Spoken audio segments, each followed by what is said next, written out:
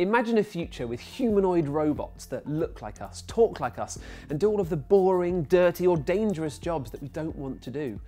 You won't need to stretch your imagination muscles too hard, since it's a bit of a sci-fi staple. You'll find androids aplenty in Star Trek and Blade Runner and Westworld and iRobot and Chappie and countless more. But there is real science to recommend androids over other types of robot when doing tasks that are uniquely human, involving using human tools and navigating human dwellings. It helps a lot to be able to move in ways that are similar to us.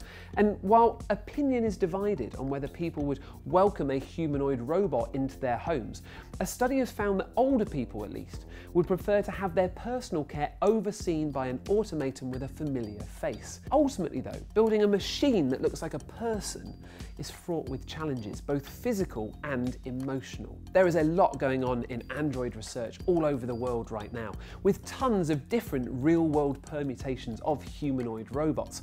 And one of them is Sofia, the latest of Hansen Robotics' humanoid creations. We caught up with her and friend of the channel Michael Mosley to find out just what she's capable of. Good morning, Sofia. How are you feeling today? I feel very happy today.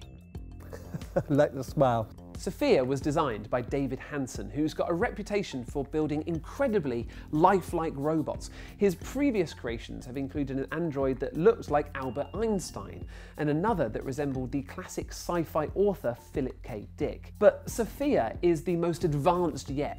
She's modelled after Audrey Hepburn, and she's equipped with AI that helps her interact with the world around her, albeit without arms or legs. Tell me a joke. What do you call a cheese that is sad? A cheese that is sad? I don't know. Blue cheese. That's a terrible joke. What is the benefit of having robots with human features like yours? People have always used technology to depict people. Cave paintings, marble sculptures, computer animation, and now robots. By making robots in your image, you make artificial intelligence that is emotionally compelling. That allows robots like me to learn from you, understand you, form positive relationships, to care. Sofia seems to have a clear idea of her purpose in life, or at least her creators do. But how close is she to realising that purpose? One of the things that sets her apart from other humanoid robots around at the moment is her remarkably expressive face.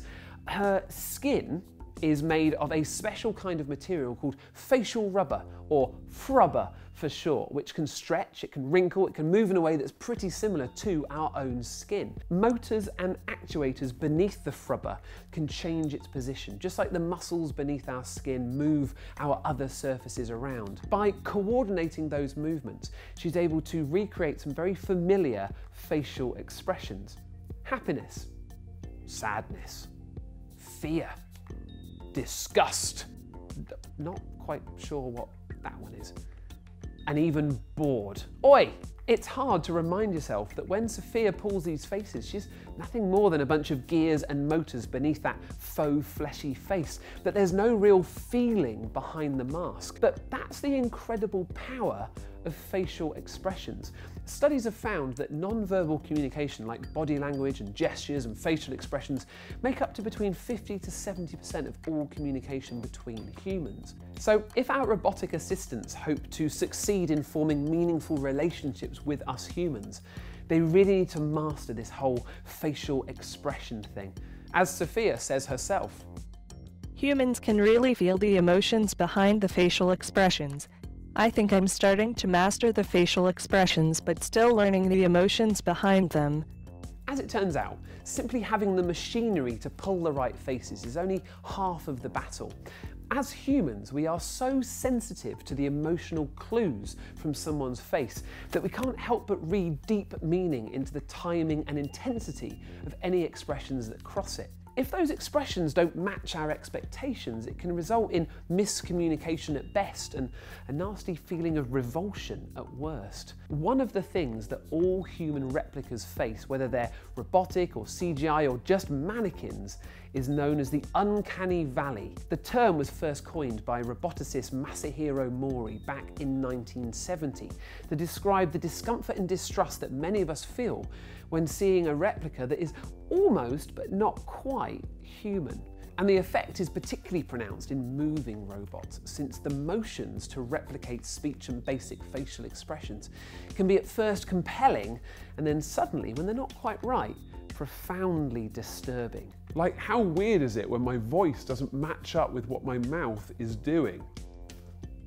Freaky. That is quite enough of that. I should say that there's still a lot of debate about whether the Uncanny Valley exists at all, since people's reactions to human replicas can vary massively, and it's difficult to define exactly when a face crosses over from cute to eerie. But it's Hansen Robotics' hope that Sofia, with her realistically fleshy face and her realistically broad range of emotions, can bridge the valley and take steps down the road of meaningful human-robot interactions. Have they managed it? Well, here's what Michael Mosley had to say after his interview with Sofia. I think the thing which is very striking about Sofia is obviously she answers questions, but also she does these sort of human faces as well, sometimes appropriately, sometimes less appropriately. But it is very, very disconcerting talking to her.